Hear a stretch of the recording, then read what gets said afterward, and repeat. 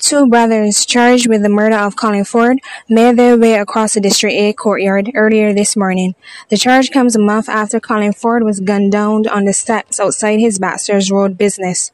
Brothers Chris Avian Amal Lord, 28 years old, and Odessa Dion Mitchell, just 20 years old, both of 2nd Avenue, Thomas Gap, President Kennedy Drive, St. Michael, stood side by side in the dock in Criminal Court Number 1, where they heard the indictable charge of murder read by the presiding magistrate, Douglas Frederick.